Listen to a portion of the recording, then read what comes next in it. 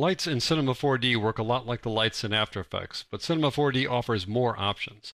I'm going to show you some of those other options in this lesson.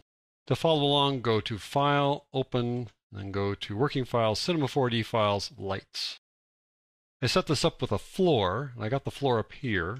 The floor goes forever. It looks like it has an edge here, but if I render this by pressing Control or Command R, you'll see that it just goes forever. And I did this so you get a little bit of perspective so you can see distance better.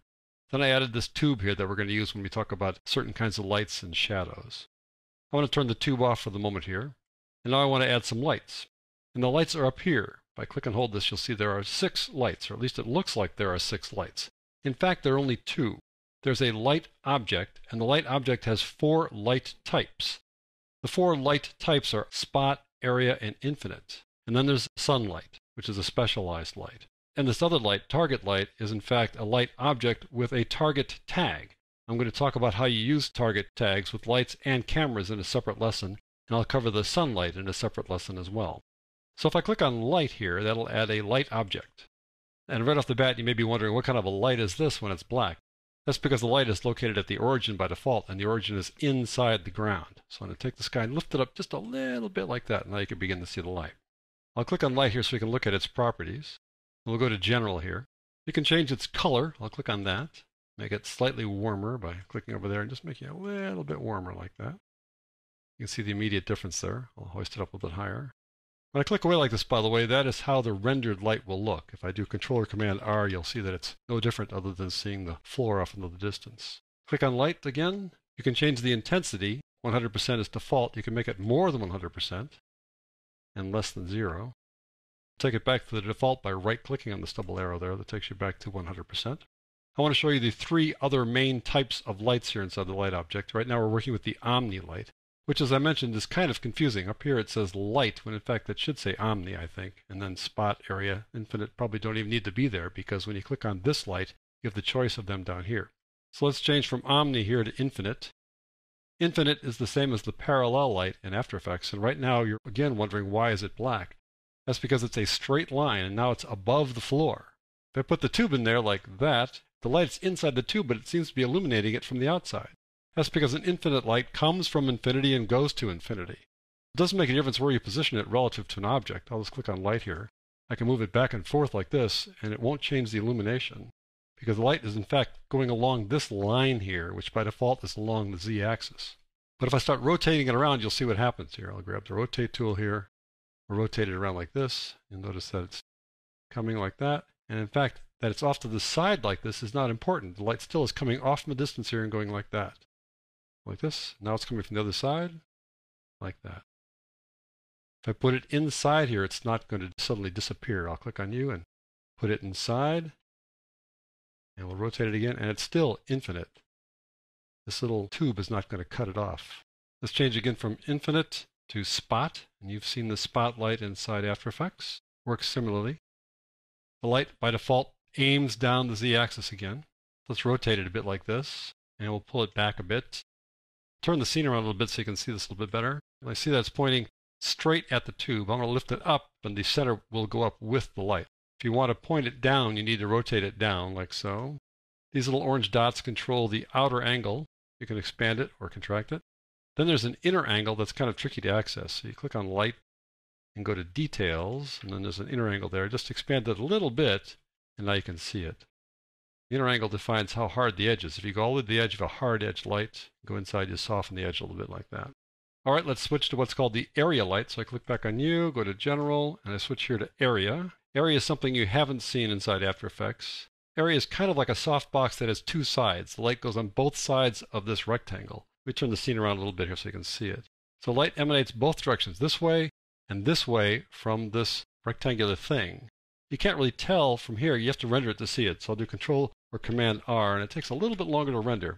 It puts this little line down there where the rectangle is. So light does not fall up or down or around the rectangle, but it falls on both sides of the rectangle. So why would you want this line going through there? Well, you probably wouldn't. You want to tilt it up a little bit to illuminate the scene like a softbox. So click away there. We'll take this guy and click on you again, make you active. Now I'll render this again, Control or Command R. Now you can see it does illuminate the scene. There's the line right there, though. So you do want to watch that when you use the Area Light. There are different modes to the Area Light. Go to Details, and you can change it from an area shape of rectangle, which is default, to many other shapes. The sphere throws light everywhere, and the cylinder kind of narrows it down into a circle. All right, I want to go back and look at some of the other properties, so click on General here. I'm going to switch back to the Omni Light. To see the shadow, you need to render it, so I'm going to position the scene a little bit differently here and pull it down like so. And I'm going to now turn on Shadow. There are different options. There's Soft, Hard, and Area. Click on Soft, and you won't see any shadows yet. You need to turn on the Interactive Render region by pressing Alt or Option R. And there's that shadow. Let me pull this up a little bit here. Pretty distinctive shadow there, but notice how it has a soft edge to it. Change to the Ray Traced mode, and it's going to be a hard edge. Right now it's aliased, but that's because it's not being rendered at the highest setting. And finally, there's the area shadow, which at first glance may not look all that appealing because the edge seems to be kind of rough, but in fact it's the most accurate of all three shadow types. That's because it calculates the softness of the edge based upon the distance from the object, unlike the Shadow Map's soft method, which uses the same width of softness around its edge. Because of these extra calculations, the area shadow does take a little bit longer to render, but also I think the Shadow Map's soft method is just a little bit more intuitive, a little bit easier to deal with. So I recommend you stick with the Shadow Map's soft shadow. Because shadows require rendering, I'm going to turn the shadow option to none and turn off the interactive render region by pressing Alt or Option R. Visible light means that you can see the glow of the light. Right now you're seeing the reflection of the light, not the glow. So if you have visible, then you can see the glow of it. So I click on visible. You won't see anything yet, but I'll now render it, Control Command R, and I see the glow of the light. I want to put the light inside the tube. Turn off visible for the moment so I can get a better handle on the light. I'm going to put it inside the tube like this. I'll put it down inside the tube. Now they're in the tube. Let me turn on visible light. Back over here, click on the light, turn on visible. And now I'm going to render that, Control Command R. You can see the glow of that light. I want to change it to volumetric visible, which is kind of a cool look. It's more like a smoky room here, volumetric. Control Command R. It relates a little bit more to the object that it's in. And finally, I'll do inverse volumetric, which glows on the outside. It won't glow on the inside, it'll glow on the outside. Control Command R like that. It's glowing outside the object. Now notice that there's still a reflection of the light off the floor. That's because it's illuminated. So you have the choice of having visible light and or illumination. If I turn off illumination, and then render it again, Control Command R, you get this glow still, but you also get the default lighting, the default ambient lighting of the entire scene. Since you have no light illuminating the scene, that goes back to the default ambient light that's on inside your preferences, which you probably wouldn't turn off anyways. So if you want to use no illumination for a light, you need some other light somewhere to compensate for that. I'll go back to the normal setting of none, and I'll also have illumination like that. You can have ambient illumination, which equals the ambient light inside After Effects. That just illuminates everything evenly. And you can control the intensity here, which you can't do with the default light. So you can bring that down. And typically you use an ambient light kind of when you're done lighting a scene, just to give it a little bit of light so you can see everything. There you go. Put that back to full like that. And I'll turn off ambient illumination so you get sort of the final look here. You can see how the light goes in and out of that little tube like that. So there you go. That's a rundown on the light object and its 4 light types.